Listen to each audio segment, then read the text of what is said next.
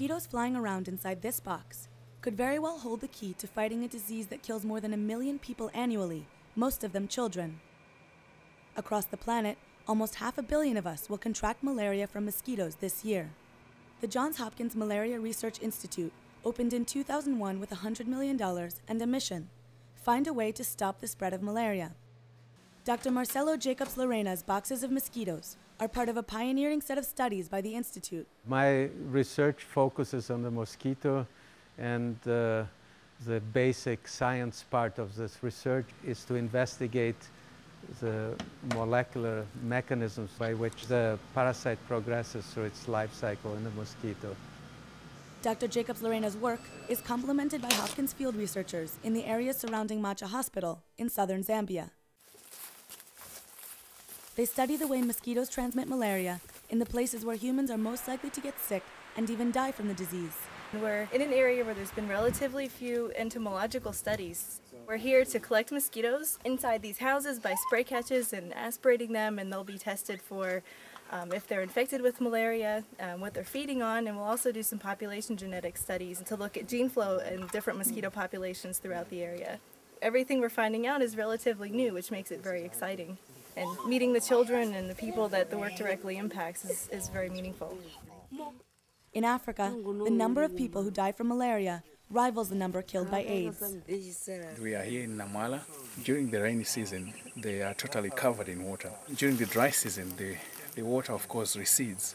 It leaves pockets of fresh water, and those are believed to be serving as breeding sites for malaria during the dry season, so that there is year-round malaria transmission in this area.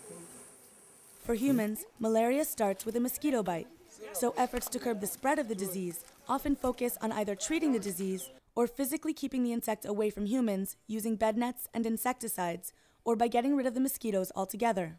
But insects eventually grow resistant to chemical repellents. That is why Dr. Jacobs Lorena is focused on finding ways to attack the malaria parasite while it is still inside the infected mosquitoes. The advantage of our approach is that we are not interfering with mosquito numbers. Our goal is to make those mosquitoes resistant to the parasite so they cannot transmit.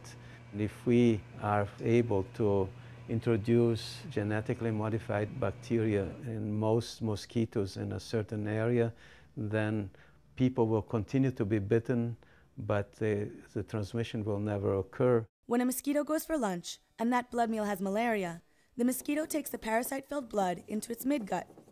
A cyst filled with the parasite then breaks through the wall of the midgut and essentially explodes, launching exponentially more malaria parasites throughout the rest of the mosquito, including into its salivary glands, which is how it eventually makes its way into humans. The idea of transgenic research is to feed the mosquito a bacteria that can live in its midgut as a first line of defense. The midgut is a compartment where the most vulnerable stage of the malaria parasite development in the mosquito occurs. We have bacteria in our midgut, and so do the mosquitoes. The concept that we are investigating is to engineer this bacteria to secrete substances that kill the parasite but do not affect the mosquito. The malaria parasite would never even make it out of the mosquito's gut. If we feed the mosquito with those engineered bacteria, the parasites don't do as well. They didn't kill all the parasites, and that we think because the bacteria produced that substance but kept it inside their cells. So a big push in our research right now is to engineer the bacteria not only to produce a substance but secrete it out. So if that substance then is able to diffuse, then they would get to the target parasite much more easily. Proof of principle that this modification of bacteria works in the lab has been already achieved.